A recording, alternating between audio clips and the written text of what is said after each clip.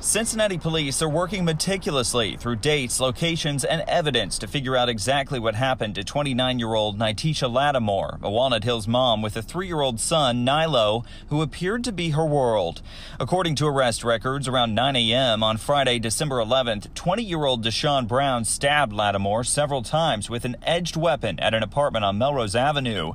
Police cite physical and video evidence as well as witness statements in the charging documents against Brown.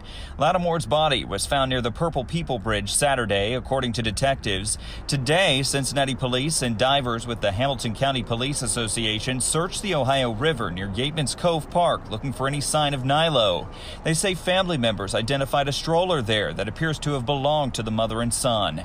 Investigators say the 3-year-old hasn't been seen since December 4th, but were unable to elaborate on a more detailed timeline. As far as Brown's criminal history in Hamilton County, earlier this year he faced charges for obstructing official business and falsification. He was also convicted of assault in January, according to Montgomery County court records, and given 5 years probation. But the question remains, where is Nylo?